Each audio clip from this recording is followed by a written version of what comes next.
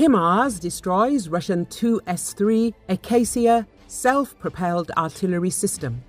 The Ukrainian Defense Forces destroyed a Russian Tu-C3 Acacia self-propelled artillery system and eliminated 6 occupants using HIMARS. The video was posted on the Operational Armed Forces of Ukraine Telegram channel.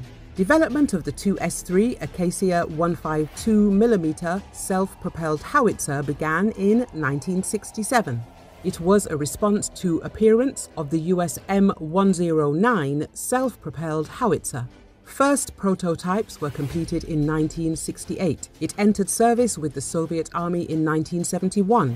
A first significant batch of 70 units was delivered in 1973. It was produced in large numbers until production ceased in 1993. Also, it was widely exported. The Tu-S3 Acacia is currently in service with a number of countries, including Russia.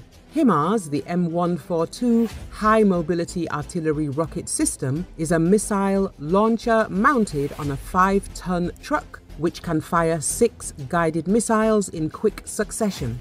The missiles supplied to Ukraine have a range of up to 80 kilometers, which is over twice the range of the howitzer guns which the US has previously given to Ukraine. HIMARS can also fire a single Army tactical missile system missile, which has a range of 300 kilometers. However, the US isn't supplying Ukraine with these. The 80-kilometer range is roughly similar to that of Russian Smerch missiles, but HIMARS fires GPS-guided missiles which can be more accurately targeted.